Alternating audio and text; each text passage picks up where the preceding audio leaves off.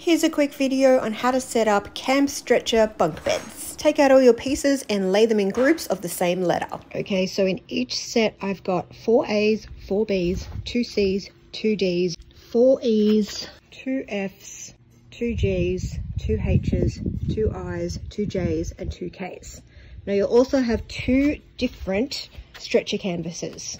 One of them has a hole in either end and the other one has no holes and it just has Velcro at one end. Okay, starting with the canvas that's got the 2 holes in the end, grab your A and B's and connect them together, pointing the B's towards the Velcro end and having the A's up the other end. Next, grab your C's, which are the legs, and connect those to both the ends of the A's and both the ends of the B's. Next, grab your D and go up the end which doesn't have the Velcro. Feed it through, making sure that the leg is going to flip down towards the ground. A rubber mallet makes everything really easy to tap together. Attach the other D to the other end, but you don't need to actually feed it through the end because we're going to just pull that over. Flip the bed over and then I like to tip it up a bit and pull the fabric taut and just close that Velcro. Okay, let's set up the other bed now. So connect your A's to your B's, pointing the B's down towards the Velcro end. Then grab your F pieces. Realize you have no idea where these pieces go because this set didn't come with instructions because a lovely friend gave them to you. And this is why I've created this video, because putting these together without instructions is a little bit difficult. Okay, sorry, here we go, I'm catching up. Okay, attach the F's to the A and attach the G's to the end of the B. Does that make sense? And they've also got these buttons and holes on them.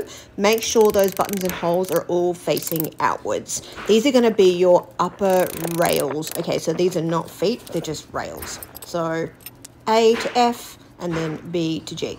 Now grab your H pieces. These are for the end. So for one end, we need to feed it through and then connect. And then for the other end, again, we don't need to feed it through. We are just going to connect and then pull the Velcro over. Okay, next we're going to attach the feet, and this is the eye pieces. So I found it a bit easier to just flip the whole bed over and then I can pop on those feet. And then we can pull that Velcro over the end. And this one was a lot tauter for some reason. It is better if you have someone to help you there.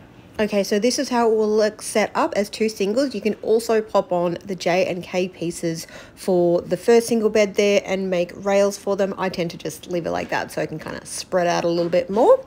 And you'll also have 4 E pieces to the side, which are only used when you're putting it in bunk formation. Let's do that now. Okay, flip over the upper bed. This is the one that doesn't have 2 holes in the ends of the canvas. Take off the legs, and then you're going to grab those E pieces, put those into the other bunks, so the lower bed, and put those on those edges, and then click the top bunk on. This is where you'll see if you've got those balls and holes exactly right. If you don't, too bad, you've got to take it apart and do it again.